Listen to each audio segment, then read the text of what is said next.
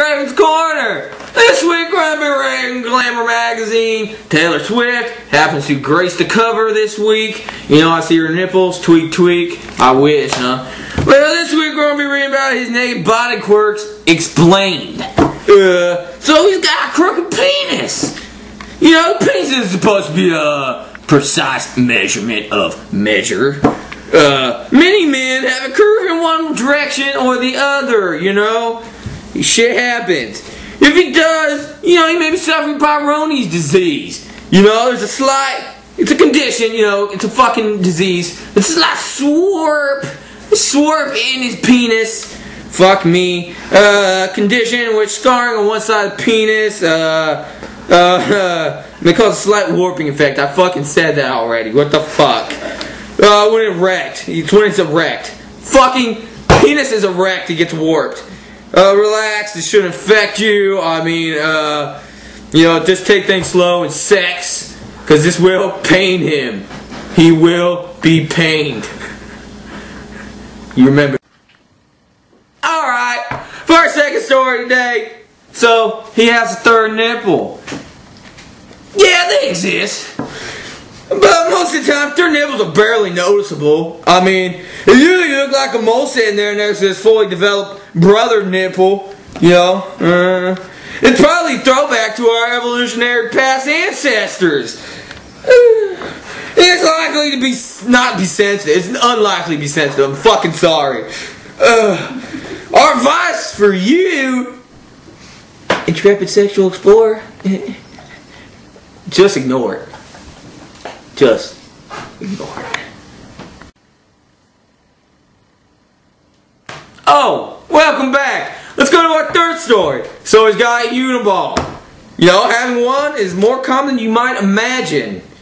An undescended testicle, as it's called, occurs in about 3% of newborns. If it doesn't drop on its own, most babies get surgery before the age of 1. Into its rightful place. You know, they bring it down to its rightful place. But some never do. You know? And others lose one of their beloveds to testicular cancer. Well, don't worry. In terms of sexual performance and fertility, one is more than enough. You know, just treat it as no differently than you would have set. One set of testicles.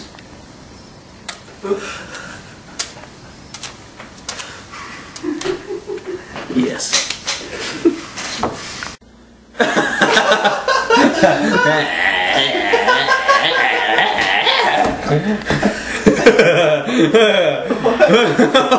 Okay, for our final story today, so he has a circumcised penis.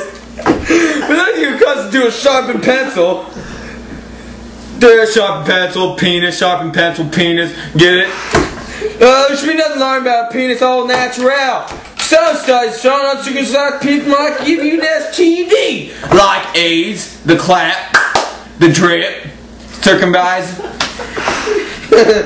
But many men and women argue that the force can enhance sexual pleasure. And then there are those who think that there's no big difference. Ultimately, you want to be comfortable, man, comfortable in his skin. Or like there.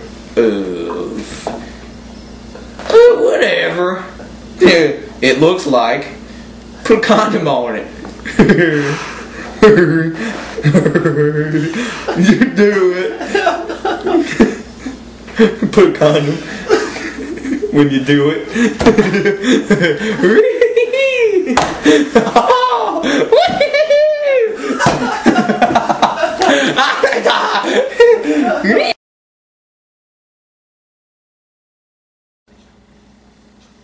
Welcome, Torta!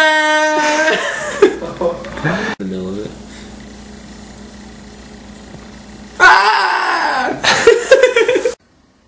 So he has another. I forgot to say our last story.